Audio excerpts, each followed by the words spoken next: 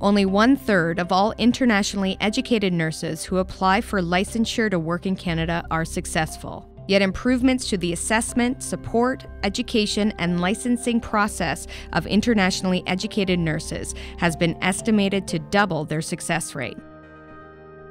Nurses need to meet several requirements as they vary by province and professional designation. In some provinces, there may also be additional requirements, such as proof of Canadian work experience and the completion of a jurisprudence exam.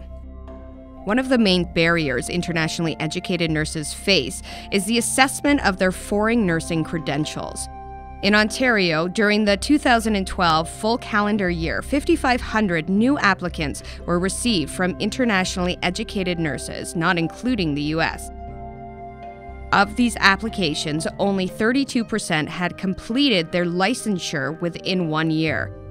In contrast, during the same period, of the 10,000 Ontario-trained nursing applications, 74% had resulted in full licensure within 1 year.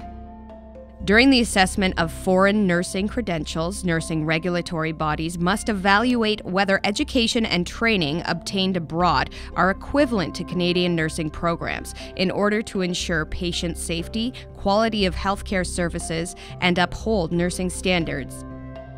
Nursing bridging programs are designed to address gaps and differences in education and competencies so internationally educated nurses may become registered to practice in Canada.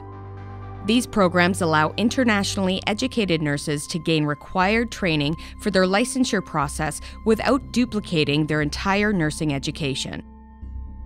When foreign nursing credentials are not accepted by regulators, applicants must complete a one-time fee-based competency examination, which includes a written and a clinical component, the Objective Structured Clinical Examinations, or OSCE.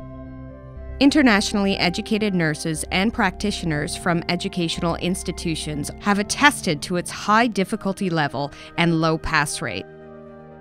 I appreciate that it's another level of evaluating the competencies of a practicing RN, BSCN graduate of today, but it certainly, I think, has become a challenge for a lot of IENs in showing that they can shine as nurses here in Canada. Applicants who are unsuccessful in the competency examination must complete additional educational training to bridge the competency gap. We had to wait for 4 to 8 weeks in order to get the OSCE results. Once I got my OSCE result, they will send back to the CNO, and again I had to get a letter from CNO stating that I cleared my OSCE. If I fail to do so, now the board has decided any student failed in OSCE, they have to undergo for another 2-year program in York University, full-time. Certainly there are challenges for internationally educated nurses in having their foreign credentials recognised by the nursing regulatory agencies in Canada. There are some innovations that have been developed. For example, the Canadian Nursing Association has been looking at offshore examination centres that would streamline the process for internationally educated nurses.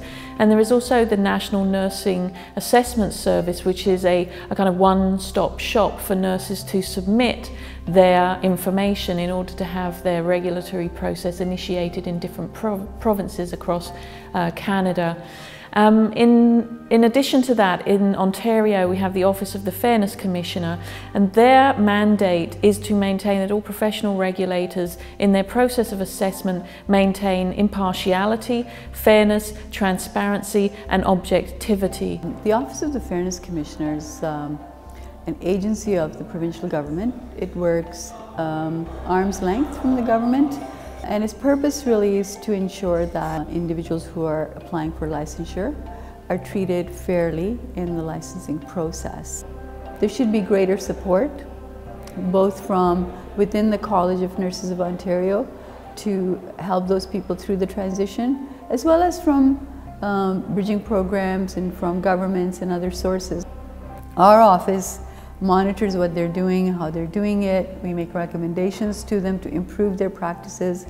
They have acknowledged that they need to improve in this area, and they're taking some steps to do that. So certainly researchers and practitioners have identified the challenges that internationally educated nurses do find when they are seeking their credential recognition as registered nurses.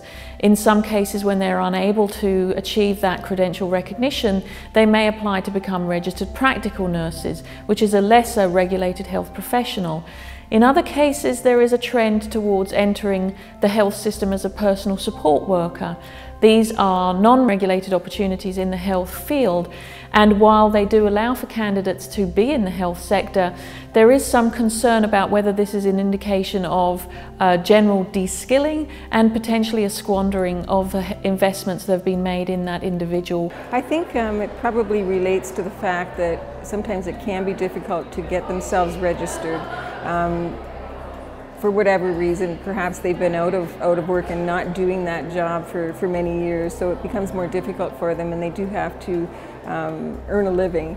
So they choose the non-regulated health professional, like the personal support worker program. And once they get involved in that, they can take the program and get themselves out working very quickly, and work full-time or part-time, and then further their education to become a registered health professional. The process for internationally educated nurses to obtain licensure is neither an isolated or insignificant challenge, but these challenges are not solely attributed to the licensing process. The immigration pathways from which nurses enter Canada also add complexity to internationally educated nurse licensure process, workforce integration, and the overall nursing labor market planning. We know that a lot of IENs come here through the live-in caregiver program or other programs that are there to provide care for our elderly and for our children. And that program is only increasing. It's very disconcerting to know that they're coming as individuals who are going to provide services that are well below their skill level, and they will become de-skilled. And because the window is closing on currency of practice and how long they have to actually apply to become registered as a professional, that's disconcerting. So our interest in the internationalization of nursing labor markets is an area for research and policy analysis to focus on going forward.